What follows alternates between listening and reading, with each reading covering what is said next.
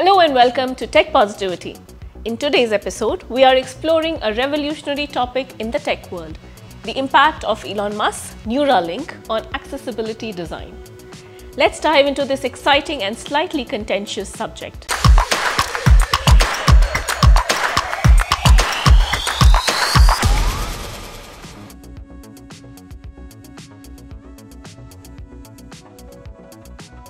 Elon Musk, the visionary behind Tesla, has recently unveiled Neuralink's first human brain implant. This innovation is igniting discussions on the future of brain-computer interfaces, also known as BCIs. This takes accessibility to a whole new level. Neuralink is a small, sophisticated implant which connects to your brain with dedicated electrode threads. But how exactly does it function? Picture this. In our brains, neurons communicate through electrical signals. When a neuron fires, it releases neurotransmitters, creating a chain reaction of electrical activity. Neuralink taps into this natural circuit. Surgeons insert the implant by removing a small piece of the skull. Once integrated, Neuralink can read and translate brainwaves into actions. This could enable controlling devices purely with thoughts. While Neuralink's capabilities seem like a leap into science fiction, it's also important to stay realistic.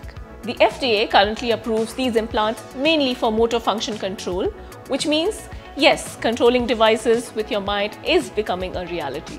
But ask again, do we really need a brain implant? You'll be able to answer that question yourself by the end of this video. Meet Alter Ego, developed by Arnav Kapoor from MIT Media Labs. Remarkably, 5 years ago, Kapoor ordered a pizza using just his thoughts and without any implants. Alter Ego presents an intriguing alternative to Neuralink, suggesting that non-invasive technologies also have a significant role in the future of accessibility design. And there's more in the realm of non-invasive tech. Take Apple Vision Pro, for instance, a sensation on the internet with its advanced accessibility features. The Apple Vision Pro offers an impressive range of built-in features supporting diverse needs. It includes dual control for hands-free interaction, pointer control for alternative navigation, and an accessibility shortcut for quick settings access. So, the truth is, innovations in technology for the disabled often end up benefiting everyone. Examples like closed captioning on TV and online communication tools highlight the universal value of accessibility design.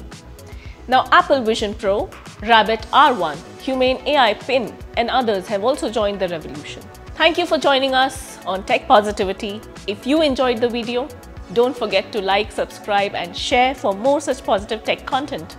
This is Maushmi Sinha for Analytics India magazine signing off.